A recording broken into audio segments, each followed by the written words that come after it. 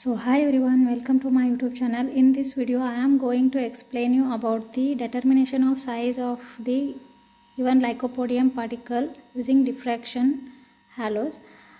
So before going to start, if you are new to my channel, please subscribe my channel and so that you will get the notification regarding upcoming videos. So let us start. So as we know, the aim of the experiment is to determine the size of the lycopodium particle by the method of diffraction halos. So apparatus required here are sodium source, lens, array disc, glass plate dusted with lycopodium powder. So you can see this is the sodium source, lens, array disc, and then this is the glass plate dusted with lycopodium powder particle. So you need scale to measure the distance. So this is the experimental setup. So you can read the theory of diffraction pattern, how the phenomena of diffraction will take place. Then you will come to have the 4 equations to calculate the diameter of the given lycopodium particle. So procedure of taking the readings I will explain you. Before that you should write down the observation. Source used sodium source, wavelength of source 5893 angstrom, that is the sodium source wavelength, monochromatic, color is yellow, and the lens used here is bioconvex. So this is the experimental arrangement. Like that we have made the arrangement: sodium source, lens, emitter or array disc, then glass plate dusted with lycopodium powder. First you can see here the tabular column. Color used monochromatic, sodium source yellow color, dark or bright ring, bright, first bright, first dark, second bright, second dark. Order of the rings you have to write. So this is the way you should make the arrangement. All these must be in a straight line: the source, lens and the disc and this glass plate.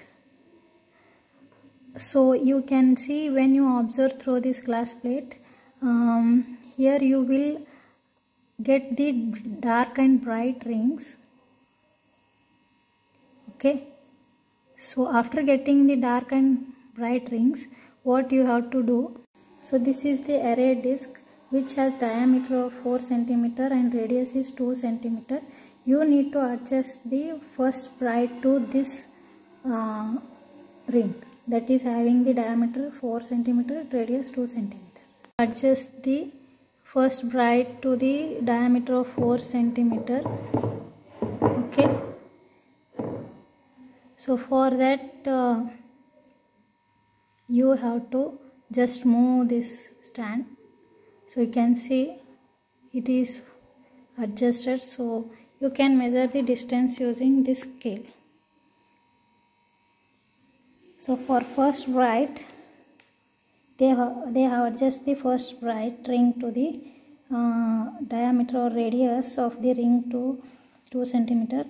Then distance, if we note, it must be more than 90 cm. So then only you can adjust the first bright. So it is they got 95 cm. Then you, like that, you go for first dark. Then you move this stand near to adjust the first dark, or to adjust the first bright to first dark to the again this diameter or radius of the ring to 2 cm. Then you can note between array disc and the stand. So first dark, after adjusting to 2 cm, they got 84.5.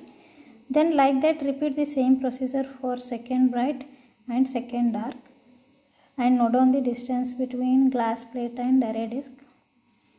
After that you can calculate the diameter of the particle using these 4 formulas for first order, second order, first dark, first bright, second dark, second bright, second order. So calculation you can do. After calculating, just take the average of all the 4 readings. So you should add and divide it by 4. You will get the diameter of a given lycopodium particle. That is 3.66 to 10 to the power minus 3. Then you can write the result here. So this is the way to do this experiment. I hope this video is helpful. Thank you for watching.